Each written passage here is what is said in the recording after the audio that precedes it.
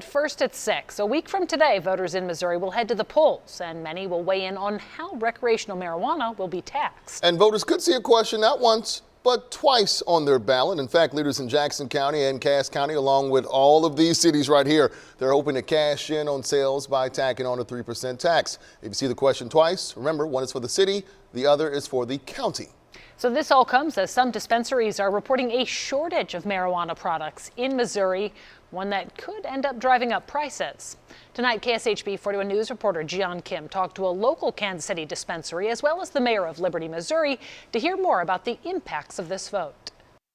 Whatever the voter feels, we'll be right behind to back them. In just 1 week, some Missouri voters will be able to decide if they want an additional 3% sales tax increase on cannabis. The fastest state to reach $1 billion in sales. We talked to Fresh Karma dispensaries located in Kansas City about how they think passing this would impact consumer behavior. We think it'll be something to get over the understanding with consumers, but I think as long as the understanding is laid out and we understand where those tax dollars are going, that everyone will be happy to pay them. When recreational marijuana was approved last November, the amendment gave cities the option to ask their voters if they want to approve this.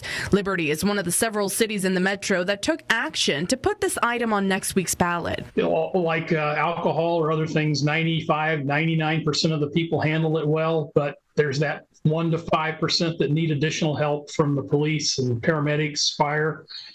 So we've placed the tax with the commitment to our voters that the proceeds will be spent solely for public safety. If voters opt in on the additional 3%, buyers in Missouri will be paying close to 18% in sales tax on cannabis. We have 2 dispensaries, and the estimate is it'll be about $150,000 per dispensary. So we believe it'll bring in about $300,000 a year. Heaves says even if the vote passes, Missouri's sale tax would still stay below average compared to other states where cannabis is legal. But regardless of the final vote, and regardless of a recent weed shortage, Fresh Karma will do everything they can to keep their products cost effective.